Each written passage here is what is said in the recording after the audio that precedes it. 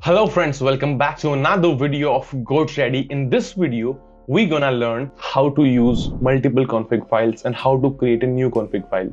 So the one file is which is created during the new installation and new setup. See, this is the file which was created during the installation, correct? But what happens when we want to run multiple bots, when we want to run multiple containers? So we might need to use another configuration file. So how can we do that? We will learn in this video.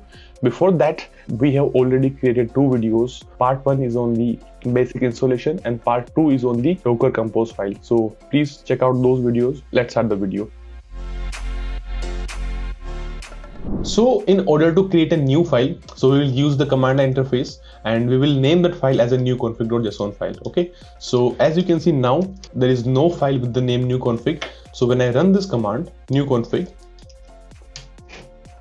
you will observe that it will ask us for the interactive questions. So by default we will put as y, yes, unlimited, open trades free. Okay, so I will explain all these things in the config file, so don't need to worry about that.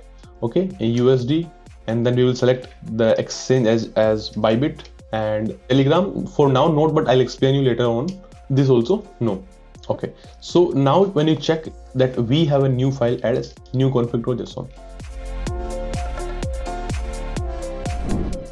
So now we can download data with this new file, we can backtest, we can hyperopt, and we can even start trading with this new file. Okay, so for that what we will do, we will download data with the new config file. So when I run this command, as you can see here, I have mentioned that it is a new config.json file. Run this command, it will throw us error. Okay, so it says that no pairs available for download. So make sure that you are using the correct pair naming. Okay, so as you can see, we have made a mistake, like we didn't mention the pair list. So let's go there and mention the pair list. Okay, so here you can mention the pair list. Okay, I will just go here and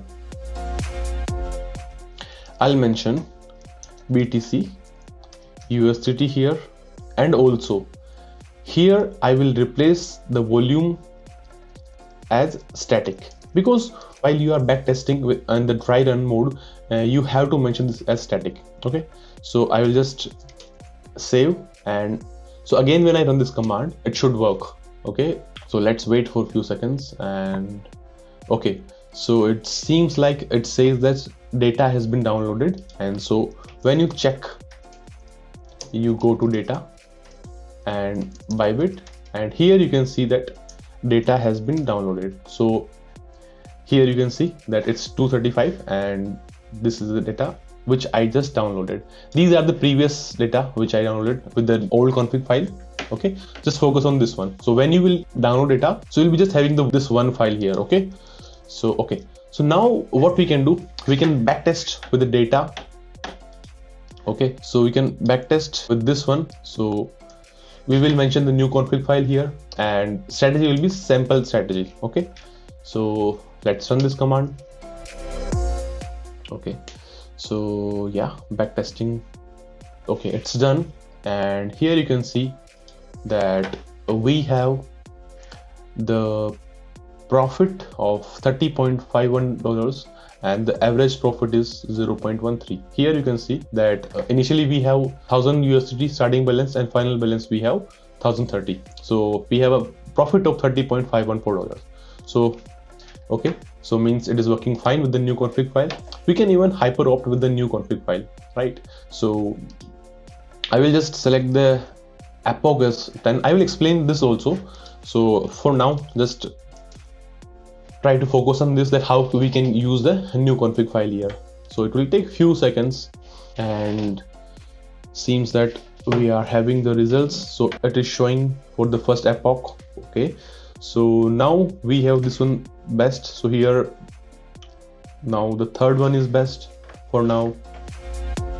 So in the hyperopt, what we can do, we can check that which strategy will work fine, like which data we have to mention there. So it will give us the best parameters to mention in the like strategy or the config file, the best stop loss, then the trailing stop, the how much the max open trade should be there. So it's really good. If you learn this, it will definitely help you in trading. Okay, and even we can start the trading with this new config file. So when I run this command, you can see that it is trading live. Okay, as you can see here, it is sending the RPC message, and even the PID is 1, means it's the process is working fine here. Okay, so let me cancel this. Then we see the prevalence of the configuration files. Okay, so what happens that it will, whatever we mention in this command line argument, it will be the top priority. Like it will precede all the data mentioned in the config file or the strategy file. So whatever you mention here, it will take the precedence. Okay, then second will be configuration file, and third will be strategy file. So you can like refer this article below and you can get a good understanding of this. Okay, so now we proceed with the parameters in the config file. Okay, so let's open that config file here. Okay, this is the config.json. We will refer this one for now. So here we have the max open trades. It means that if you mention here 3, 4, 5, whatever, so the Freqtrade will open the maximum 3 trades. Like below, minimum can be any 1, 2, 0, but maximum it will not exceed more than 3. Stake currency, like if you want to trade with any other coin like BTC or ETH, you can mention here, but generally we trade in the USDT. The final balance will be in the USDT. Stake amount, it's unlimited here. Why? Because it depends on the max open trades and the Trident wallet. Okay, so here, like when we have the tradable balance ratio is 0.99, means it multiply with 1000, it will become 990, right? So 990 divided by 3 means the stake amount will be 330. So if you make it as like 0.60 means 60%. So 60% into 1000 means 600, and 600 divided by 3 means 200. So the stake amount will be 200. So these all are interrelated. So you have to make sure that you are mentioning these parameters very correct, because sometimes you cannot mention here completely because you need the fee for the exchange fee also. So you don't want to, your bots will be stopped just because of the exchange fee. So mention this as per your like calculations. You can make it 0.80, even 0.50, 50%, 60%. So that depends on you. Okay, then the dry run wallet. So if you make it as false, the dry run, then it will take the balance from your main exchange if you have connected this. If you don't, then it will take the default amount is $1000, and then it will make all these things according to this. And I just explain you the maximum like parameters which are really needed, because it has multiple parameters. So you can refer the official documentation, or you can even refer this our website, so you will have a detailed documentation. So for now, what we require only we will mention here. Okay, then the trading mode. So generally if spot we can only buy, right? We have only one mode, that is buying mode. So when the price is going down, we cannot trade there. So if you mention here as like futures, then you can like here futures, and the margin mode you can mention as isolated. So in that case you can trade like you can even buy, you can even sell, like you can do both side trading.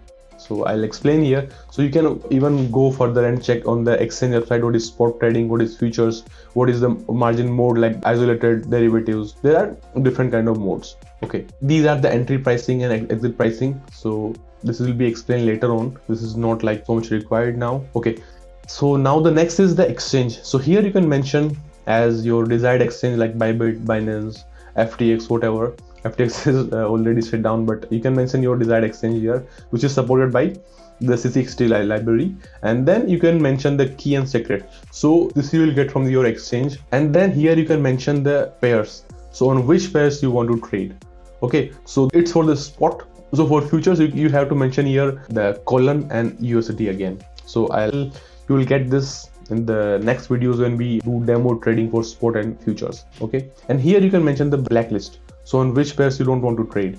Okay, then again on the pair list, so when you are doing the live trading, you have to make it as a volume, because static is just for the back testing or the dry run mode. Okay, and when you are enabling the Telegram, so you can mention here the make it true, and token key and chat ID, so you can get it from the Telegram.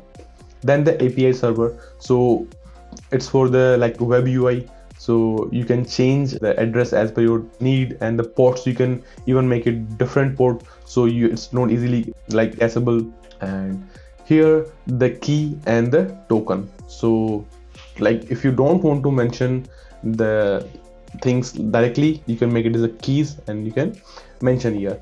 And obviously the username and password, so here the username and password for your web UI login you can mention here. Then the Freqtrade name, initial state, running, so like whenever the container starts, it will by default be started. Then the heartbeat interval, like in how much seconds you want to check the heartbeat of that container. Okay, so these are the basic things. If you want to learn more, you can even check the documentation of the Freqtrade, or you can even comment down so we can explain you further. So this is what for the config parameters here. So I'll just cancel this, and now you can refer this article, and for more you can even refer the Freqtrade official article. So let me show you. Okay, so this is the article, and here in the configuration you can see, like you can refer all these things. Like there are multiple parameters, so you can refer and you can read more if you need. Okay, so we will meet in the next video, and next video we will explain you how to download data and how to do the backtesting. Okay, so let's meet in the next video. Until then, bye bye, take care, have a nice day.